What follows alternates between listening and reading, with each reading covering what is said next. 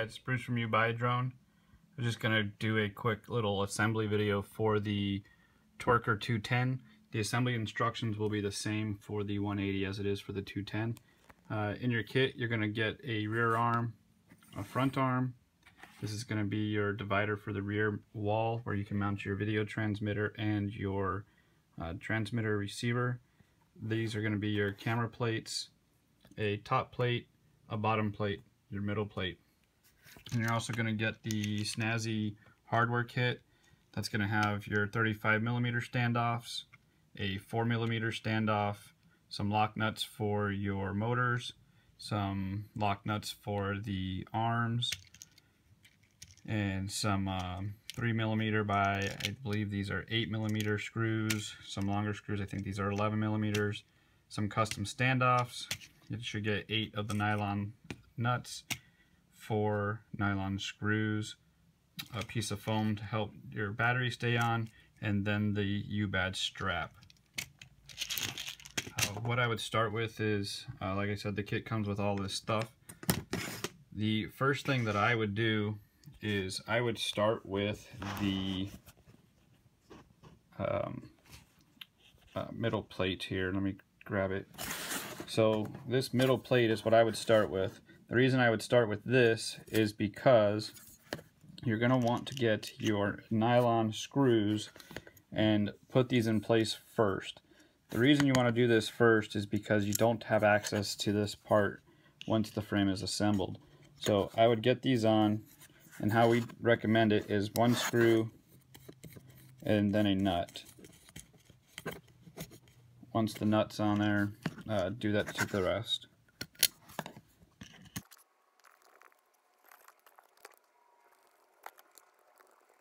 Alright, so you've got those screws on there.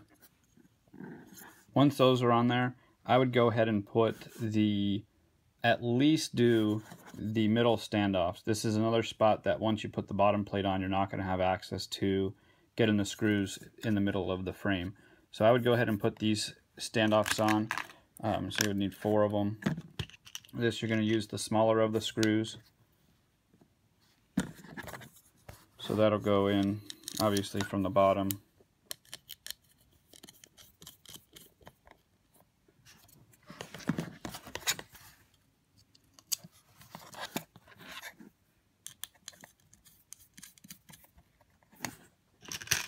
Grab 2 more out of here.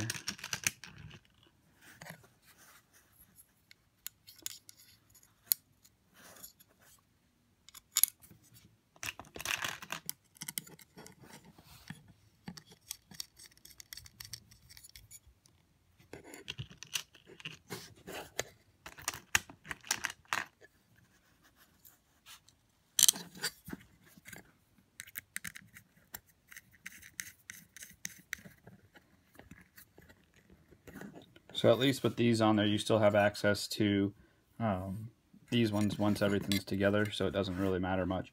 From this point here, this is just a quick dry assembly so you can see where all the nuts and bolts go. How you put your electronics components on it and stuff like that, that's going to be up to you. However, this is the basic assembly instructions. Once you do that, then you can move on to the rear arms, or you can move on to the front arms. It doesn't matter which order you do it. What you'll notice is the arms are notched so that let me grab this camera here.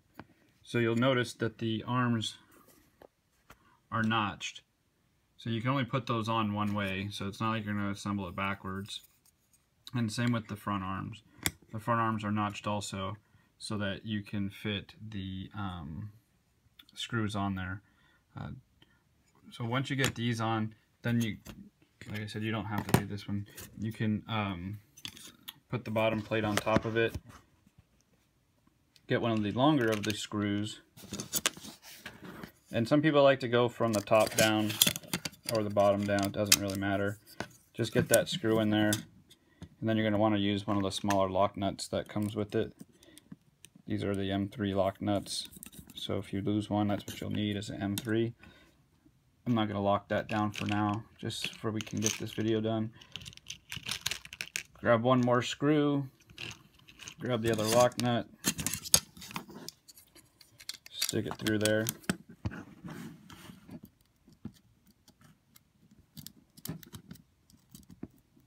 And there you go, it's down.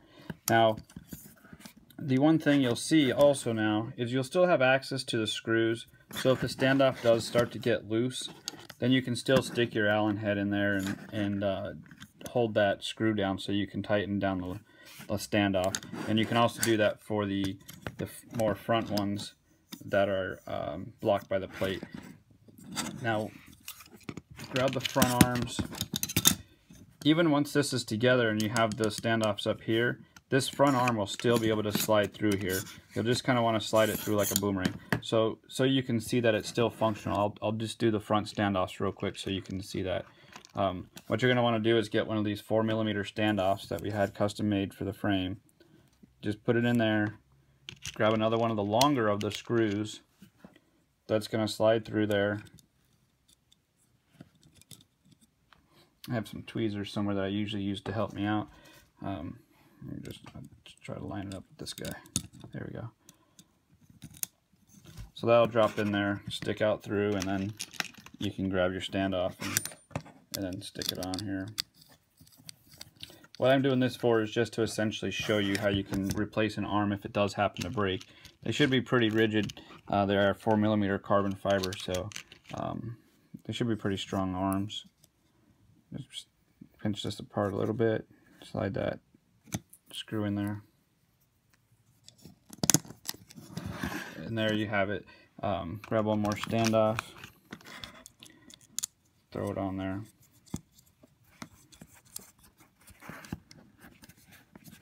So now you'll see that you can't really pry this open, but like I said, there is enough space in here. You'll have to stick it in. Sorry.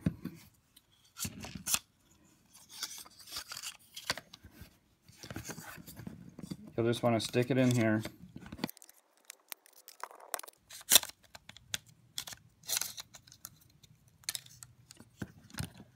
You can just spread it apart just a little bit. Oh my goodness. So anyways, spread it apart a little bit. The arms will slide in there. So if you do have to make a field repair, these arms will come out and you can replace it without having to take apart the entire frame. Once you have that in there, it's going to be the same long bolts that that you used before. Stick one in there. Stick one in there. And then you're going to want to put your lock nuts on. Of course, that one fell out because I didn't have it secured, but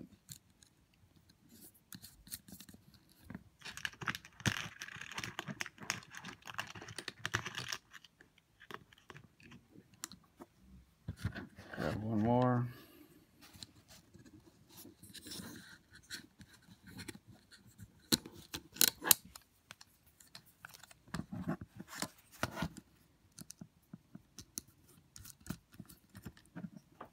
And then you'll tighten those down and your frame will be locked in.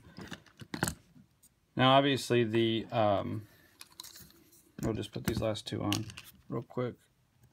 Drop that in there. Grab one more standoff.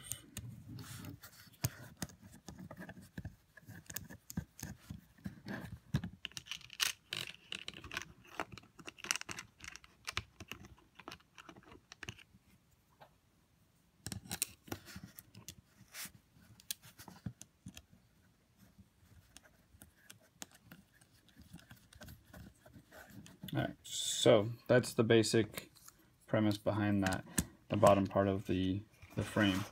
Now you're going to want to go ahead and get all your electronics installed. All of your motors. The motors are cut out to allow 1806s for like the 180 or the 210 if you want to put an 1806 on it. It's got the smaller notches for it.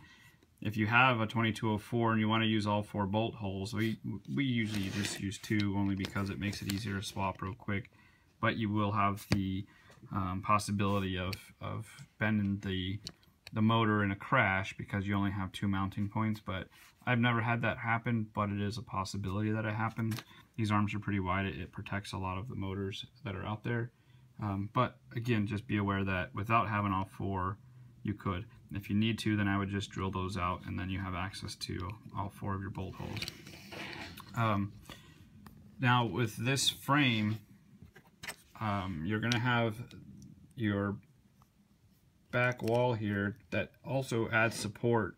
So when you do have your top mount battery, if you do get into a crash with the battery on top, so I'm trying to do this with one hand. So if you do get in a crash, this is going to also help keep these protected. It is a thin plate to keep it light, so we've added strength with other components. Now, just be aware that we have seen some of the PDBs and stuff like that that are out there on the market that have pins that might come back and they'll protrude into this wall. That's just something that we're just not going to be able to prevent. So you'll just have to improvise whether you direct solder straight to that PDB or if you just don't use this wall. But again, just be aware that if you don't use this wall and you do get into a crash where the battery is going to land first, you're putting a lot of stress in this area here that this would make up for if it was there. But just be alarmed that that could happen.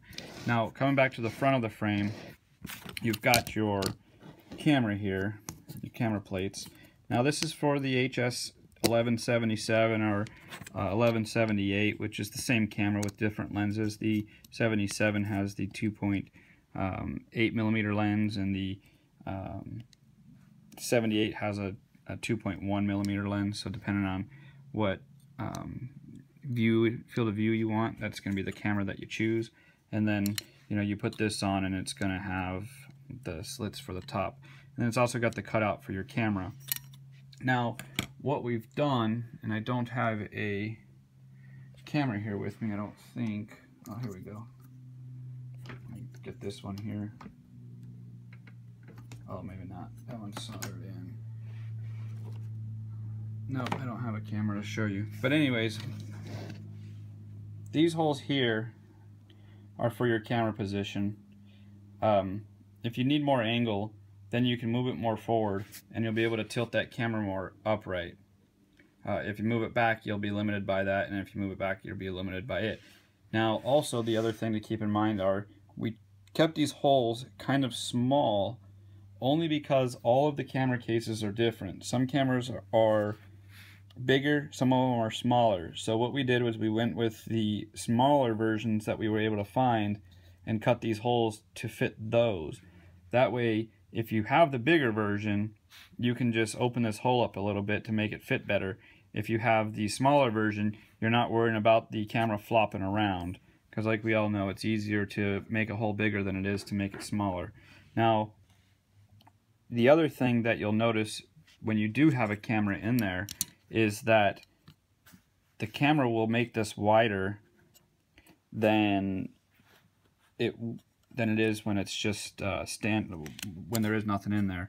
So these two prongs or slits are going to sit out a little bit more.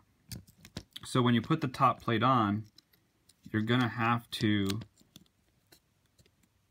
pinch you'll have to pinch these together a little bit.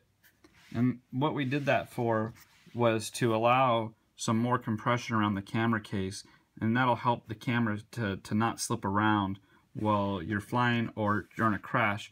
A lot of times what happens is the camera will hit, something will happen and the camera gets pushed down, or the constant movement of it being pushed down loosens up these screws. So like I said, you'll just have to push these together, and that's going to do is add a lot more pressure on that camera and not allow it to slide up and down. The next thing is that I'll point out is the flight controller and PDB area. So what I have here is our new PDB. I'm going to put that in first. So we have these nuts. That's going to keep your PDBs from touching the frame, so you don't have to worry about that shorting out. So you'd put the PDB on, then you have enough screw here to use your standoffs.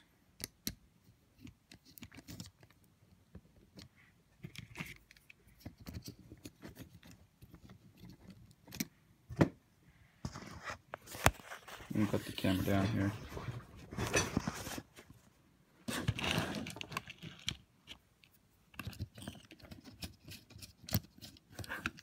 So I didn't tighten that screw so it's not catching. I just had to put them on. And then you've got your last one here.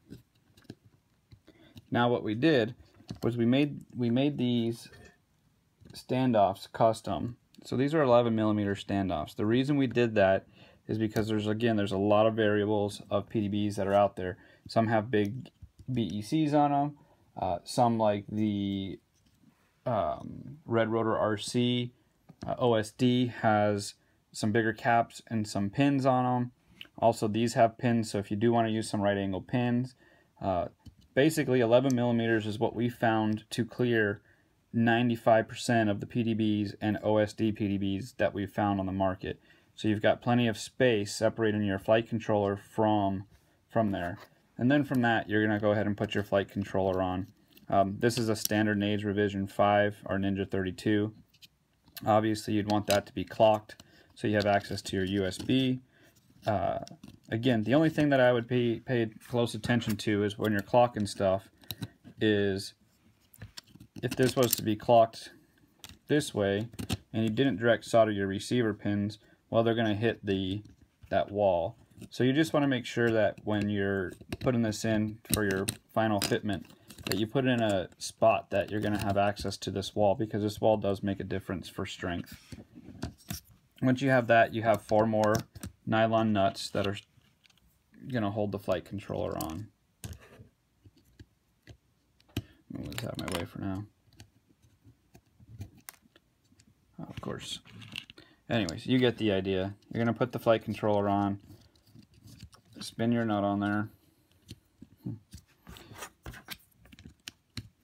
get all your components installed. Your camera will be installed. It'll be soldered to the board. You'll have your video transmitter on one side. You'll have your receiver on the other side. And then you can put your top plate on. And that should just slide right on. Make sure those slits are in. Grab the leftover of the smaller screws. And then you'll put those in all of the proper spots for the top plate.